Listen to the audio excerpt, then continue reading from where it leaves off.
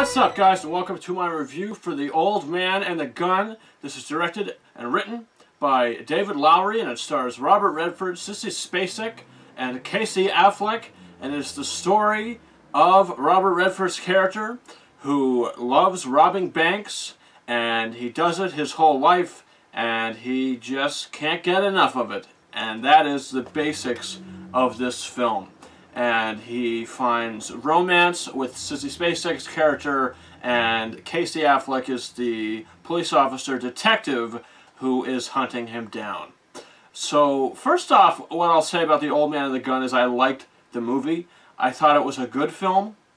I don't think it was a great film, but a definite fun watch, easy watch, without end credits. The movie runs for a little less than an hour and a half. So it does go by fairly quickly, even though the second act does slow down a bit. I feel like it's strongest in the first act and the third act. The first act particularly. The movie invites you in, and especially Robert Redford, just the charm of his character, just invites you in to this film and this guy just going on his shenanigans. That is the basics of this movie. He robs banks with his two other accomplices. He finds romance with Sissy Spacek, continues visiting her throughout the film. Things go a certain direction, and then the film sort of comes to a close without giving away any spoilers. I just feel overall the movie was kind of bland. Not the acting, not the performances, just overall. There wasn't really much to actually latch onto emotionally, even though it is, I would say, a lighthearted, entertaining film.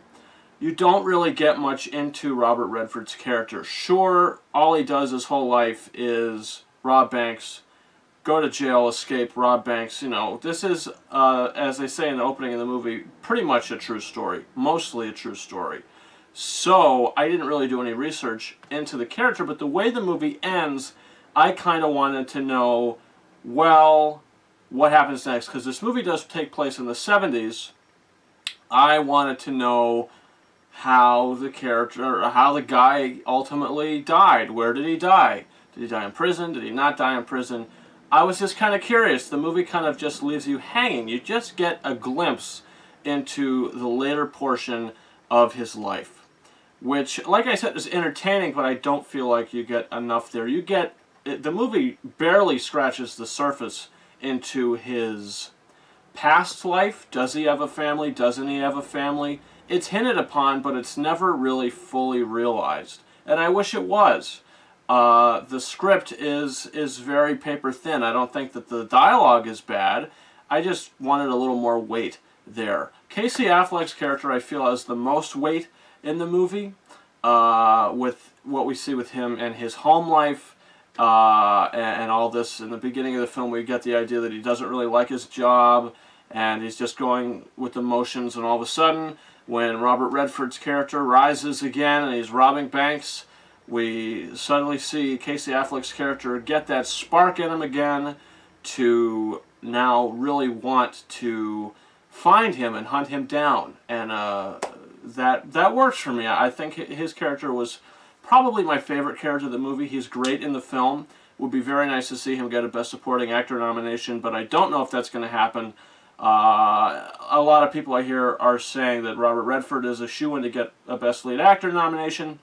I wouldn't be upset if he did, because apparently this is his last acting role, but never say never.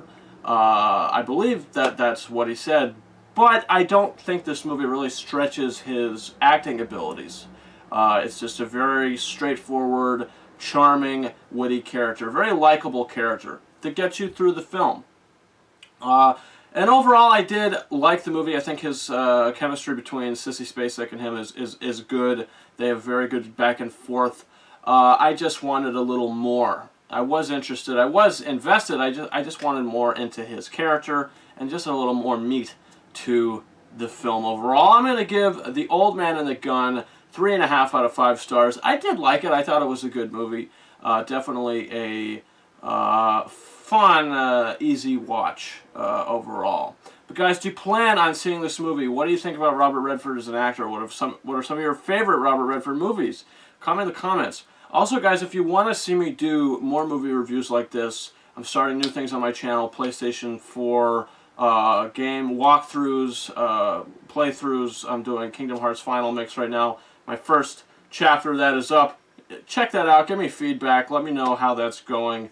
I'm going to try to make it a little better, the second episode, but I do need to get more views on that because it just takes up a lot of time. So if you want to see me do more stuff like this, more Blu-ray unboxings, to give away more digital copy codes, please follow me on Patreon to support the channel. We can help grow the channel. The link to that is in the description of this video. Also, guys, you can follow me on Facebook and Twitter. The links to those are in the description of this video. You can follow me on Instagram at KingOfRises131. If you're interested in a digital copy code for Mamma Mia, Here We Go Again, all you have to do is check out my unboxing video, which is up on this channel now, for a chance to find out how to win that. Guys, that's what I thank you very much for watching my review for The Old Man and the Gun. Over and out.